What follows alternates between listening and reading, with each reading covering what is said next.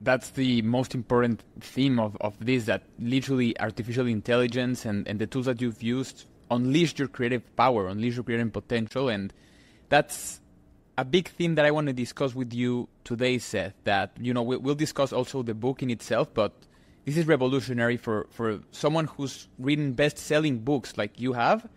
You've literally transformed your own recipe of how a book should be written, and that's for me a mind-blowing. So can you talk to me about this change in how you see writing books, and what does this mean for your future books themselves?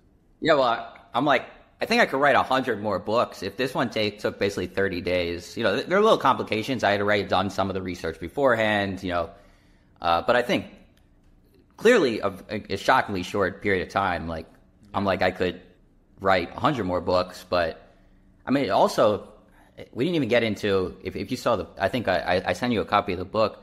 There's also just a ton of art in the book.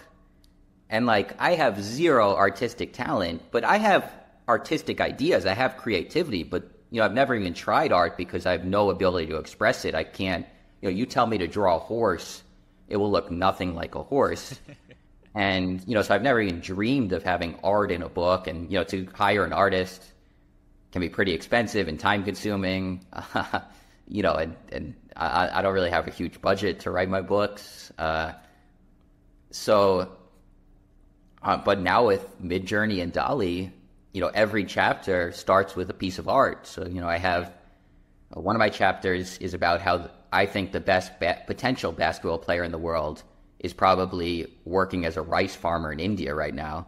Yeah. So I just made asked Midjourney draw LeBron James working as a rice farmer in India, and it looks exactly like LeBron James working as a rice farmer in India. It was amazing. I have one with Warren Buffett. I have a chapter where I talk about Warren Buffett a little bit. So I have Warren Buffett playing basketball. It's just one chapter on genetics, how genetic basketball is. I have a piece of DNA dribbling a basketball between its legs. It's just so wild to unleash your creativity in that way, where, I do have ideas. I do feel like I have artistic creativity in the sense that, what's a good piece of art for a chapter on genetics of how genetic basketball is? Oh, a piece of DNA playing basketball.